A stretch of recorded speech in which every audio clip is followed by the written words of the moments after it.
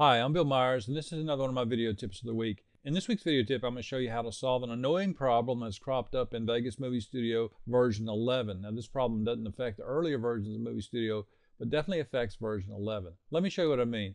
In Sony Movie Studio version 11, if you want to add text or a title, what you do is in the text track, you right-click and you select Insert Text Media, just like you did in previous versions of Sony Movie Studio. But the screen that opens up is going to look a little bit different. In fact, it's completely different than it is in earlier versions. But it still has most of the same features. One of the things you'll notice is the replacement tab is no longer there, and you can manually move the text around.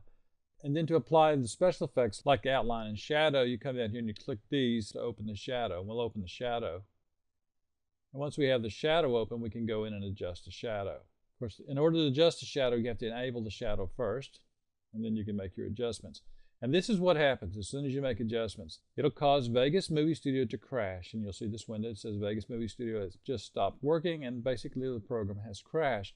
If you haven't saved your project, you've just lost it. This is a major problem because a lot of projects that I do, I have lots of text in them, and I can't afford the program to crash simply because I want to apply a shadow to a text.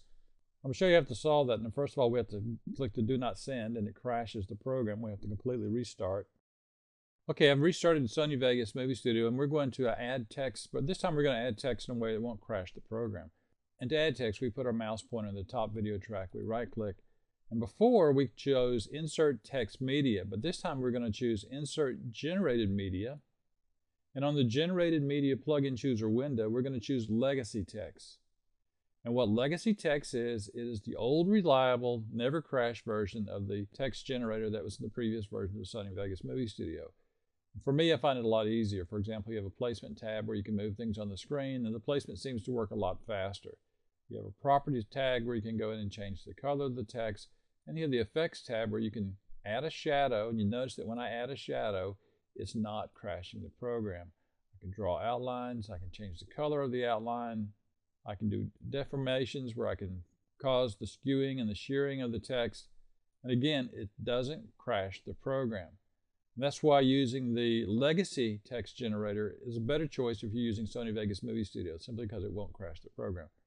And you still have some other features. You have the ability to animate, and the animate is using the timeline feature. I'm not going to do that right now. And again, to add text, you right-click and you choose Insert Generated Media. Don't use Insert Text Media in Sony Vegas Movie Studio 11 or it's going to crash on you. So choose the Insert Generated Media, come down and choose Legacy Text, and then click OK. And with legacy text, you can get great looking text results, and you don't have to worry about the program crashing on you. I'm Bill Myers. This has been another one of my video tips. You can find more like this at my website, www.bmyers.com, and a whole lot more, 101 tips and tricks for Sony Vegas Movie Studio, which we've recently updated to include 30 new tips and tricks for Sony Vegas 11. You can find that at my website as well as Amazon.com.